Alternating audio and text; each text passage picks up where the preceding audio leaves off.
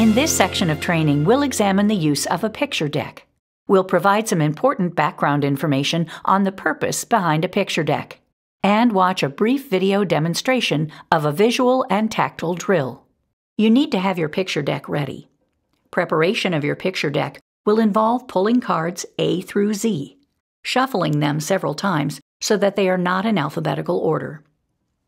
I'd like to start off this section of training by talking about the importance of teaching letter names.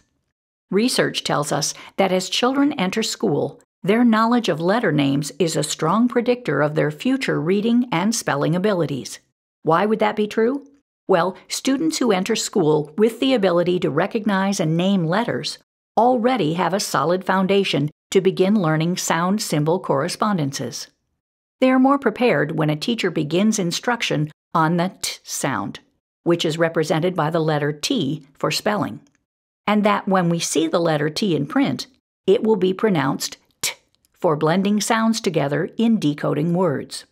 Knowledge of letter names is also important for giving us a common language to talk about letters that have different forms. For instance, some capital forms do not match their lowercase peers. So, for students who in preschool may have been instructed in letter recognition using capital letters, it's important for them to know that the name of that letter is A, so that they're more prepared to see a second representation of that letter, and associate it with the name of the letter A as well. Many letter names clue us into the sound that the letter produces. For example, by saying the name of the letter B, it supports our retrieval of the sound of that letter, B. Similarly, the letter T supports T, and D supports D. Wouldn't it be nice if every letter in the alphabet played fairly? Well, unfortunately, there are a few that do not. For example, the letter W. By saying that name, we won't easily come up with the W sound. And unfortunately, when we say the name of the letter Y, we may be inclined to say the W sound. So, despite the handful of challenges that might come with a few letters, it is far more advantageous to make sure that students know their letter names as a supportive tool for retrieving the appropriate letter sound. While we've been talking about letter name knowledge being important, letter sound knowledge is also essential, and we shouldn't be in a position where we're weighing which one to teach. Both are critical, and both can be taught efficiently. In many core programs, the approach is taken to teach letter names first, and once students have reached a level of automaticity, then letter sound knowledge is the emphasis of instruction. One of the things that research tells us is that they can occur concurrently. In fact, teaching both the name and the sound of the letter simultaneously is an effective practice and is encouraged. That's one of the strategies behind the picture deck that we will be exploring in just a moment. If you're interested in the research behind the value of teaching letter name and letter sound knowledge simultaneously, the resources at the bottom of your screen, which can also be found in your manual, may be of interest to you. Since research supports the instruction of letter names and letter sounds simultaneously, we have taken that approach as we developed our OG picture deck. On the picture deck, the keyword is illustrated. The importance of a keyword is that it allows students to use that keyword to support retrieval of the letter sound. When we use the picture deck, we are explicitly teaching the name of the letter, using the illustrated keyword to support memorization of that keyword, and then using the keyword again to support students in extracting or connecting the appropriate letter sound. If you are using our OG lesson plans on our website, you'll find that in the kindergarten lessons, the picture deck is used for about the first half of the year. Each letter is introduced explicitly one day at a time, meaning that the first 26 days of school are designated for introduction of the alphabet. Remember, they are not just learning letter names during these 26 days, but are learning a keyword, sound, and handwriting formation. While letters are introduced one day at a time, they don't disappear. Instead, they're graduated into the visual drill, where students see them and practice them to automaticity until about the end of the first semester. In our first grade lesson plans, the picture deck is used for a shorter period of time. It is introduced at the beginning of the year, and the emphasis is placed on learning the keywords as a tool for retrieving appropriate letter sounds. Because the first grade lessons provide different pacing opportunities, those students following Level 1 pacing, which is above grade level, will walk away from the picture deck much earlier in the year than the students who are using a more supportive pacing, where explicit instruction of 2 to 3 letters at a time continues for the first quarter. The purpose of the picture deck visual drill is to develop automaticity and accuracy of letter names, keywords, and sounds. The cards that are used for this drill have already been explicitly taught. When we are delivering a visual drill, it's important that all students are able to see the cards. We suggest having students sit on the floor close to the teacher in a meeting area. Having teachers sit in a chair so they are slightly elevated above the students will allow students to see the cards more clearly. We encourage teachers to anchor their cards in one spot, so students are not having to keep track of moving cards. The order that we prompt students for information is intentional. First, the teacher points to the letter and prompts students to say the letter name. Then he or she points to the keyword picture, prompting students to pronounce the keyword. And then finally, the teacher points back up to the letter, prompting students to say the sound. Looking at the 2 examples on your screen, in a visual drill, the teacher would prompt, and the students would respond by saying A, apple, or J, jam, J. That will be demonstrated in just a moment. On the screen, we have some letters that we need to provide more information on. First, when the B and D cards come up in the drill, we have students hold up their B checkers to quickly eyeball the letters to determine which letter it is before we start tapping the cards. We don't ask students to tell us if it is a B or not a B at this time. We do, however, add 3 B checker cards to the beginning of this drill for students to practice that. Next, we have the QU card. When we are explicitly teaching this card, we also teach them this rule. Q is always followed by U. When this card comes up in the drill, the students will say QU, queen, qu, and then the teacher prompts the students to say the rule. Finally, we have the vowel cards. When using the picture deck, we are only teaching students the short sound for the vowels. With younger children, we refer to the short sound as just the sound. So to help students retrieve the sound of the vowels, we have hand motions to go with them, which we will demonstrate in just a minute. When utilizing a picture deck in an OG lesson, there is often an additional drill added called a tactile drill. A tactile drill provides additional multisensory support. Not only is this helpful to support that automaticity and retrieval, but it's also helpful for providing letter formation practice. When delivering a tactile drill, the students are still responding with the letter name, keyword, and sound. But in addition, students are using their writing hand or their skywriting hand to form the letter with gross motor formation in the sky, while saying the components of the card. In this drill, students will not use their B checker for B and D cards, nor would they use hand motions for the vowel cards, or give the QU rule. That procedure will be demonstrated as well in a brief video. The skywriting procedure refers to a specific gross motor activity that is an important element of multisensory learning.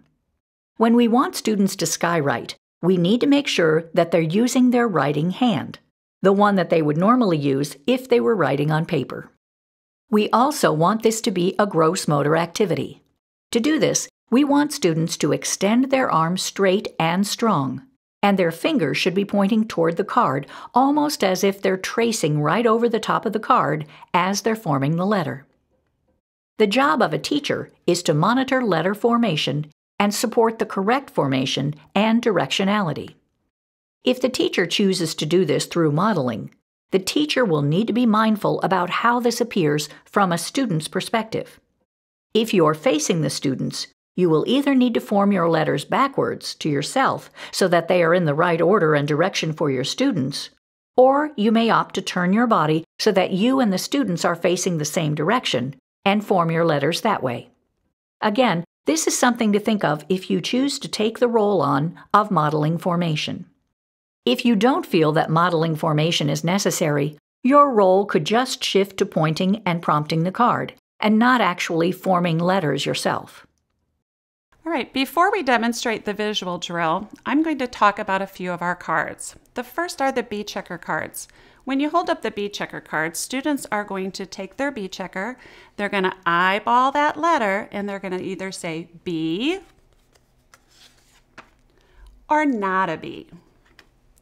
Then we have our vowel cards. With the vowel cards, we have hand motions for the short vowels. So this, for the letter A, it would be A, apple, a. Like you're picking up an apple and you're getting ready to take a bite and you say a. A, apple, a. E, edge, e. Like you're rubbing against the edge of a table. I, itch, I. Like you're itching your nose.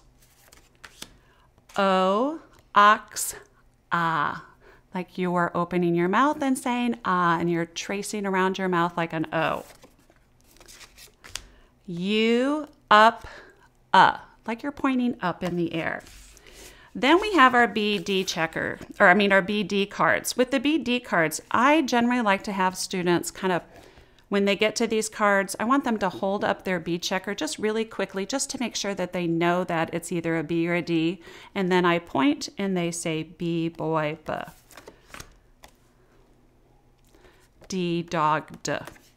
And the last card I want to talk about is the QU. With QU, you want to make sure that you're saying both of those letters. QU, queen, qua.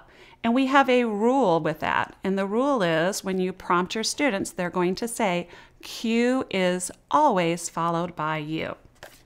All right, so those are our cards that I want to talk about. And now we are ready to demonstrate the visual drill. Are you ready, Erilyn? Yes. All right.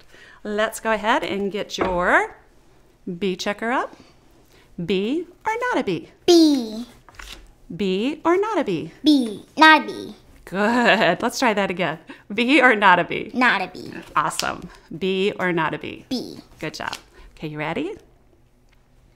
Go ahead and say the letter name. A, apple, A. Ooh, nice hand motion. Ooh, you know what I forgot to do? I need to shuffle these cards up, don't I? We don't want them all the vowels all together. We want to mix it up just a little bit. Okay. V, van, Nice. U, U. Okay, my turn. U, up, U, up, A. Very nice. E, edge, E. I, itch, I. Very nice. Oh, B checker. Good. B, boy, B. D, dog, D. Very good. Q, U, queen, qua. And the rule? Q always follows the U. Good. You are so close. Q is always followed by U. Q is always followed by U. Very nice. F, fish. R, rat. R. M, man. M. Okay, try that again. M, man. M. Very nice. L, lamp. L. P, pig. P. O, ox. R. Nice. W, wagon. W. N, nest. N. T, top. T. Jam. G, J, jam. J. Very good. K, kite. K. Z, zebra. Z. Perfect. H, hat. G, goat. G. X, box. C, cat. S, snake. S, Y, yo-yo. Yeah. Very nice. Good job. That was the visual drill. So now what we're going to do is the tactile drill. So with the tactile drill, we need to remember that we're going to have straight, strong arms for skywriting. Can you show me your straight, strong arms?